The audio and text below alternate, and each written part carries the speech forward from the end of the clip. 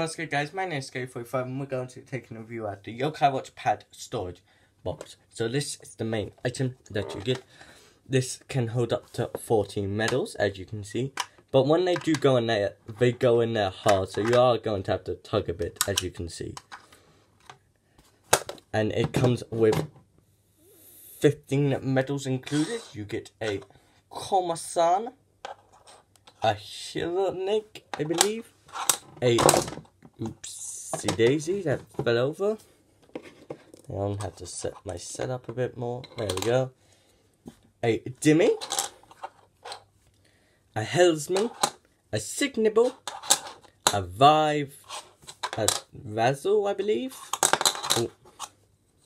Da Muckjaw, Dushu,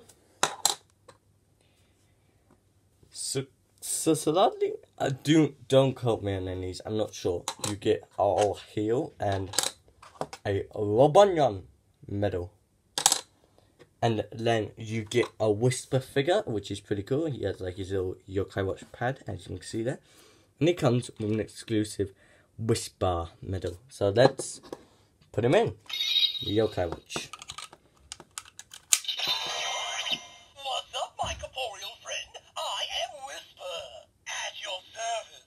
So yes, so he says the same as any other Whisper medal, and it's the same for the Yokai Watch Model 0.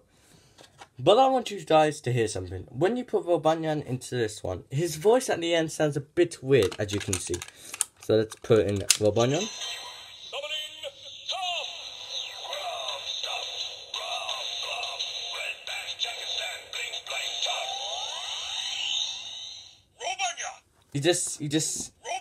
He just sounds a bit weird to what the cartoon show says.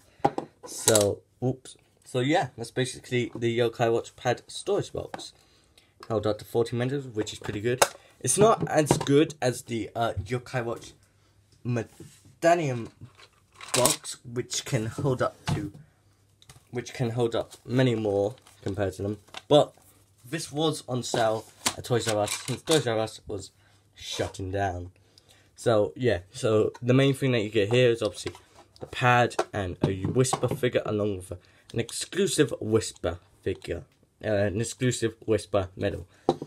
My name was Scary45, and I hope you did enjoy that review of the Yokai Watch pad and the medals that you get with it and the Whisper toy, and I'll see you guys later. Goodbye.